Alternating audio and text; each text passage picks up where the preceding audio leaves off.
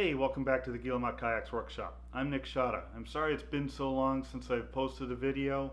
I've just been really busy. I was making a petrol for a customer, and the production of these videos takes a lot of time, and I needed to concentrate on getting the boat done for the customer. So I've got a lot of footage in the can waiting to be edited, but I just haven't gotten around to editing that down. Hopefully we'll have a series coming up sometime soon on the building of the petrol.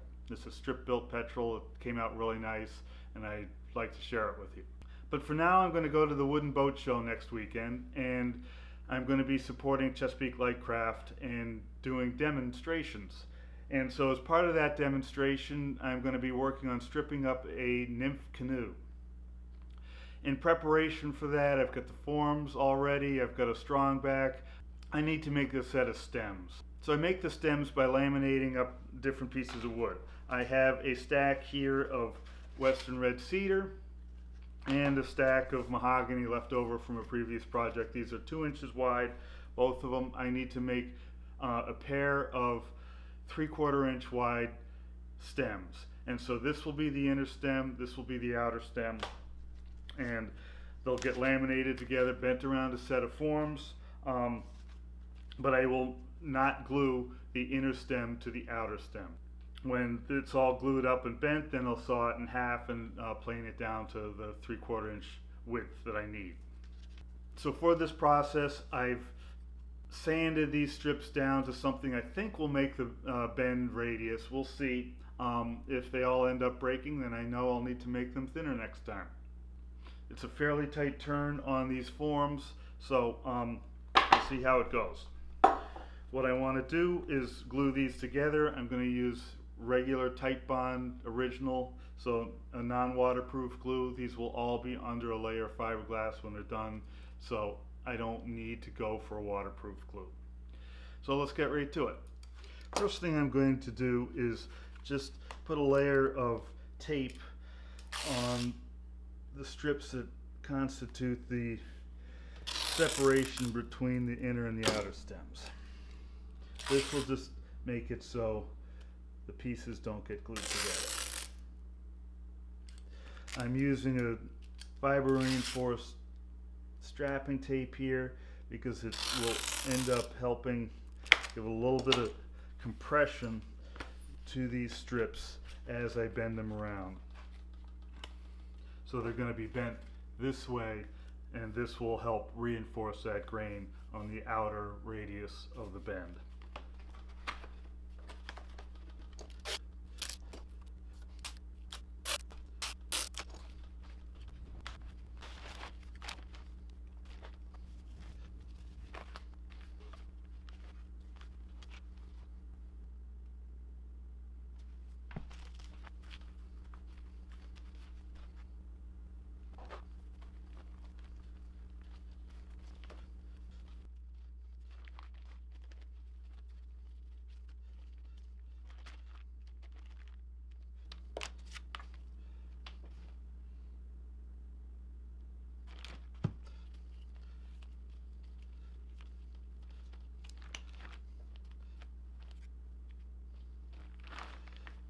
So that's the inner stem stack.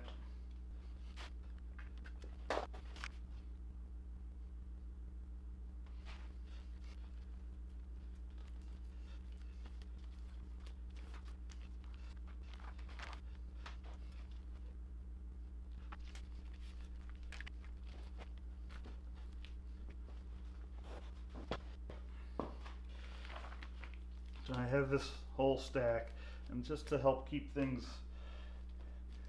under control, I'm going to wrap it with stretch wrap.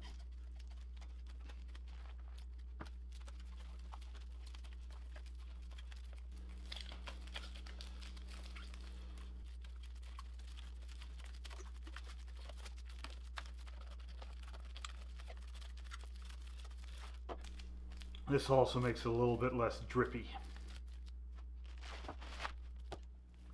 So now I'm going to take this whole stack, starting from here, bend it around there.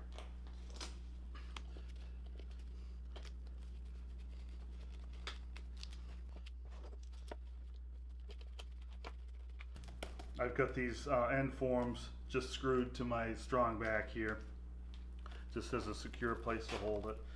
And now we will try this bend, see what happens. Take it easy.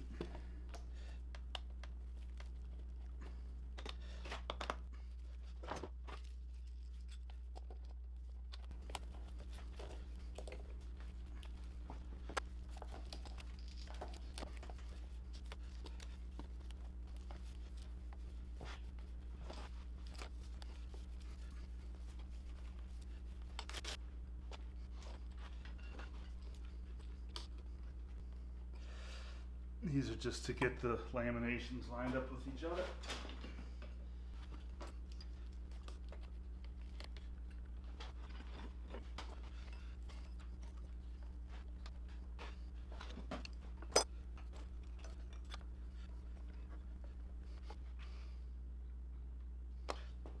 Okay, now we just let it dry.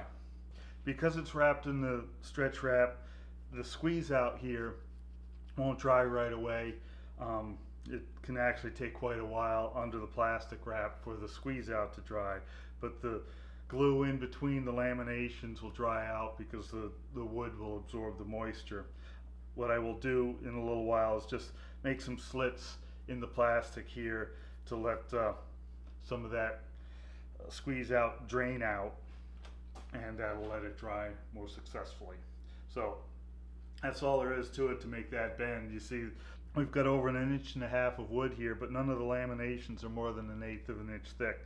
And each individual lamination can make the bend, therefore the whole stack can make the bend. So I'll just make some slits in the plastic to let that squeeze out, get some air to it.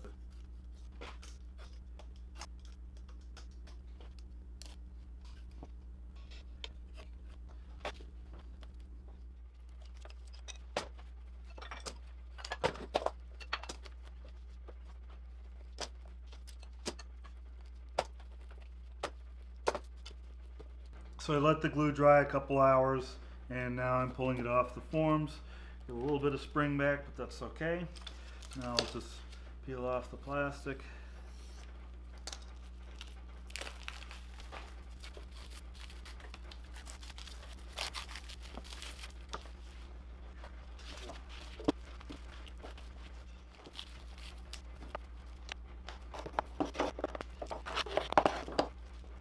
And I'll just let that squeeze out dry for a little while. Let's see. Let me see if it's springing apart there.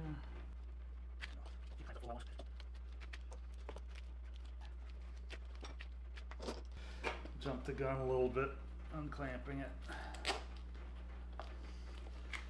It's a humid day.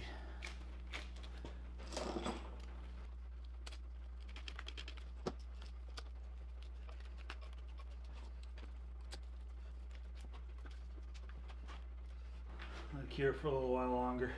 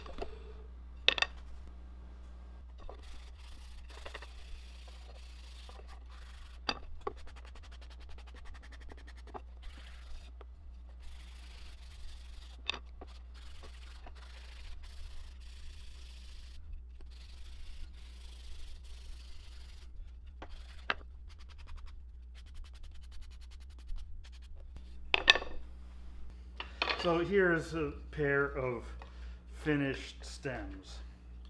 So we have two sets, since it's a symmetrical boat, the Nymph symmetrical boat, fore and aft.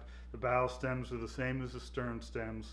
And so the Western red cedar is the inner stem, and here's the mahogany outer stem. And as you see, it's a perfect fit between the two because they were made together. So in this case, I'm actually filming this a week or two after the wooden boat show, so I've done my demo, and I had beveled this inner stem down to a 1/4 inch thick on the leading edge, and so a strip lay flush against that. So we see here's a little bit chewed up where I glued some strips in place there, and then just I peeled it apart. But you'll see that will fit perfectly back together again because they were made together. So it'd just be a matter when it comes time to install this outer stem that I trim back the strips that are overhanging the inner stem without cutting into this outer face of the inner stem. And in that case, this should be a perfect fit going right back into place there. So that's a quick overview of how I laminate the inner and outer stems for a canoe like the Nymph, the Mystic River Tandem. Exact same process, just a different set of forms. But there you go.